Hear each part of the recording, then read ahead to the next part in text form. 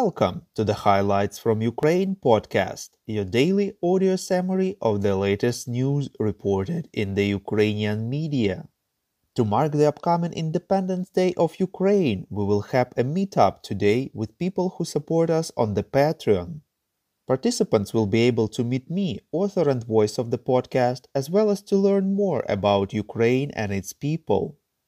It's not too late to join the party. Just for $5, you can both support the podcast team and get a chance to attend the meeting. You can find the link to the Patreon page in the description to this episode. My name is Artem, and here is the news. 178 days less the Russian invasion of Ukraine. Ukrainian boxer Alexander Usyk defeated Anthony Joshua from the UK, reports Suspilne. The winner of yesterday's fight in Saudi Arabia had to be determined by the referees. In 12 rounds, the boxers did not knock each other out.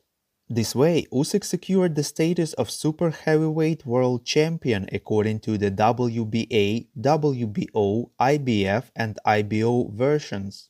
All of the titles he won from Joshua last September in their first fight. The president of Ukraine congratulated Usyk with victory, saying that it was a difficult one, but so important and necessary.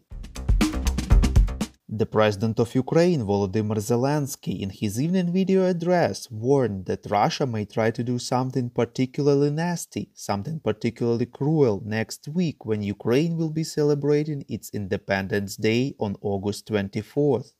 He stressed that one of the key tasks of the enemy is to humiliate Ukrainians, quote, to devalue our capabilities, our heroes, to spread despair, fear, to spread conflicts, unquote. Therefore, it's important never for a single moment to give in to this enemy pressure, not to wind ourselves up, not to show weakness, stressed Zelensky. The president called on Ukrainians to be strong enough to resist any enemy provocations and go all the way to Ukrainian victory. A quote-unquote parade of destroyed Russian military vehicles and equipment opened on Kyiv's main street Khreshchatyk yesterday, reports Suspilne. The exhibition was opened as part of the preparations for the celebration of the Independence Day of Ukraine. The visitors can see burned tanks, armored vehicles, trucks and other equipment. Advisor to the Minister of Defense Oleksiy Kopytko said that there will be a Russian parade in Kyiv, but not exactly the way it was imagined in the Kremlin. The Ministry of Foreign Affairs of Ukraine calls on the entire diplomatic community in Vienna, Austria, to boycott the permanent representative of the Russian Federation there, Mikhail Ulyanov, and Austria to declare him persona non grata, reports Union. Earlier, Ulyanov wrote on his Twitter, quote, "No mercy to the Ukrainian population," unquote. Later, he deleted the tweet. Ukrainian Foreign Ministry spokesman Oleg Nikolenko said that this genocidal language must not be tolerated. The Austrian Foreign Ministry called the Russian representative to explain himself and said that it is outraged by this statement. The General Staff of Ukraine informs that the Russian forces tried to advance in the Donetsk region, but without visible success, reports Union. In some areas, fighting are ongoing.